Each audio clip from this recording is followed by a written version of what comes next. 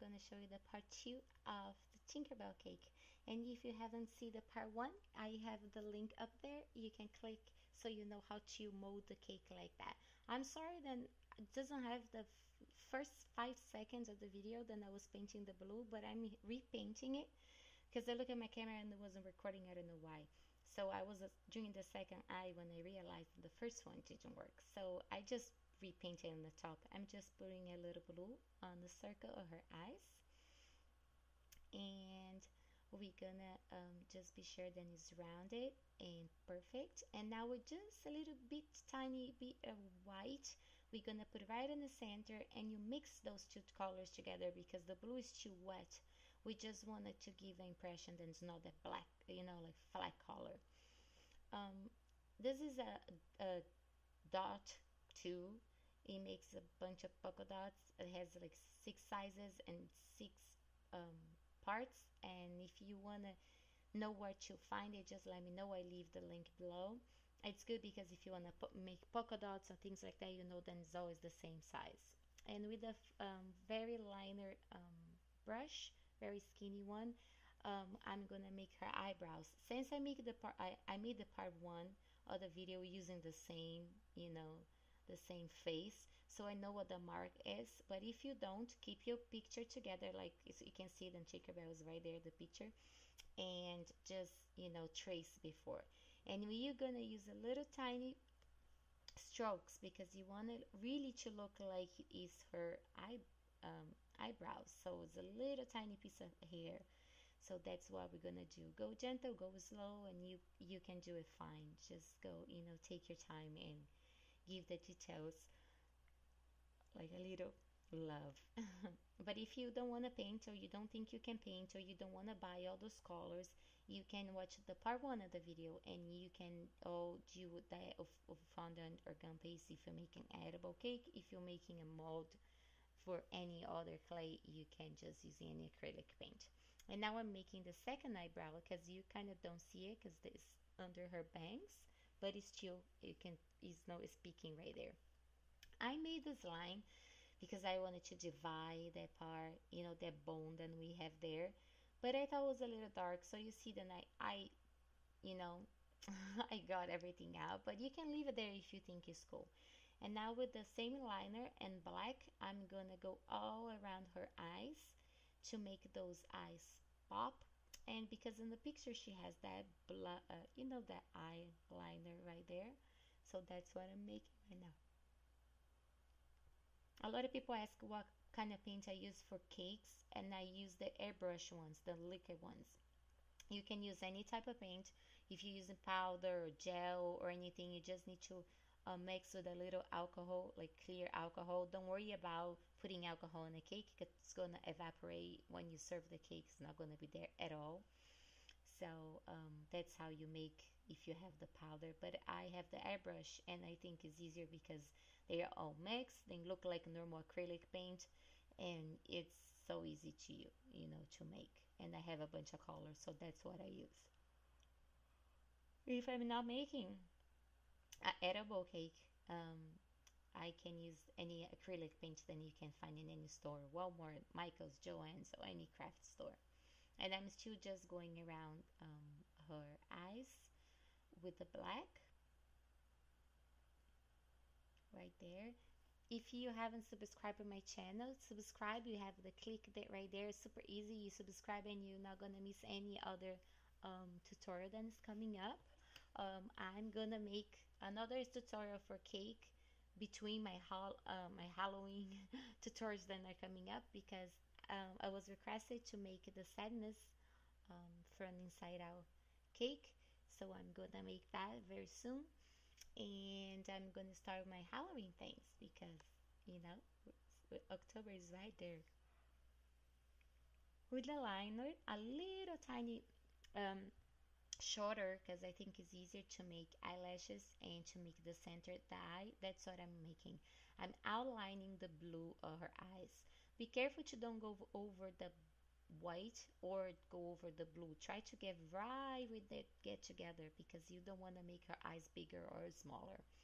It's just to give a little, you know, definition because she's the cartoon face, so they have all that. Sorry that I turn around. If you're used to my videos, you know that I always turn around to make the other eye. And I'm sorry about my hair. As I said, I'm sorry in the part one too because I made it right after and I didn't realize that my hair was in front of you until I was editing the video. But now I promise I'm gonna put my hair up. And now we're almost done with the eyeliner. I'm gonna leave that drying to the other side and I'm gonna start with the eyelashes. So the eyelashes, they go longer to the outer corner to the inside of our eyes. So that's what I'm making. If you have like a little trouble to know how long they need to be, you look at the picture and you can make a line around where they need to be, like I'm gonna show you right now. So you need to be there. So now we're free to go over tiny little strokes to make that detail and you know exactly where you need to go. It's a good tip if you're not sure and if you don't want to go over or go overboard and make a bunch. And now that was a little bit dry so I could go around. I'm gonna eyeline the other eye. And if you just new for my channel and you don't know, this actually is not a cake because I was making so many cakes and we couldn't eat anymore. This is a fake cake, but the process is exactly the same. You just change the materials for edible and you're gonna cut the fondant the same. I actually use cold porcelain, that's air dry clay, and actually you can find air dry clay in Walmart. I saw today in a Walmart, and you just color them, tinting them with any acrylic water-based paint. I know you can see anything because my freaking hair is in front of everybody, but I'm just making the same process for the eyelashes to the other side. I made a circle to know where I was going to go, and I'm just making that part for us to be able to see. Now I thought, since the first part of the video I just use clay or fondant, whatever you guys are making, I thought then I could give a little bit more two-dimension for her lips. And I'm using a little pale, pink, nude pale pink. And I'm just going over with a little bit water. I don't want to be like the color, really the color of the paint. I just want to be a little wash, like you putting gloss on. It's not a lipstick, it's like a gloss. It's just a little pop of color, but not covering everything. Doesn't look like, it looks kind of like it's covering everything now that I'm doing the voiceover and watching the video, but it's not. I'm just very watery paint over just to give a little shiny to her mouth. And we're gonna go to her upper lips too, like that.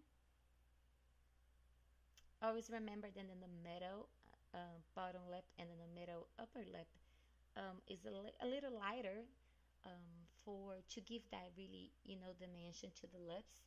So that's why you see that I left a little undone right there, because I want to give that detail, and always have the picture around so you can look. When you click up there to get the template, you're gonna get this picture too, so you know which picture you can follow. But you watch the video before you try to make the cake. Watch once or twice just to be sure which piece goes where, and that will help you a lot. But if you don't want to paint, you watch the part one and you can really do without any paint, the, the cake, and it's gonna look pretty as well. The template is this size, but you can go to any office store and make as big as you want your cake to be. So it's easy for me to make this size because I can keep in the screen and not too far away so you guys can see it. I'm taking my time with the lipstick. I don't know why, just because I like lips. It's like putting makeup on. But we almost done. You can put a little blush on her, but Tinkerbell is kind of a little pale too. They don't have that much makeup. And now I'm just making two little dots of white for the light reflection on her eyes. And you will almost done. If you haven't subscribed to my channel, please subscribe so you don't miss any other tutorials. Halloween is coming and it's going to be really fun. And if you like this video, please give me a thumbs up. It's really help. Or leave a comment to know what do you like it? If you want to make it, send me a picture. And with the pastel chalk, I'm just going over to give a little dimension to that branch that you have on her hair. If you're making a cake, just use a little paint, dry, the dry paint, just to give a little dimension. And she's done. I hope you guys like it. Please let me know. And I talk to you guys soon in my new video. Bye.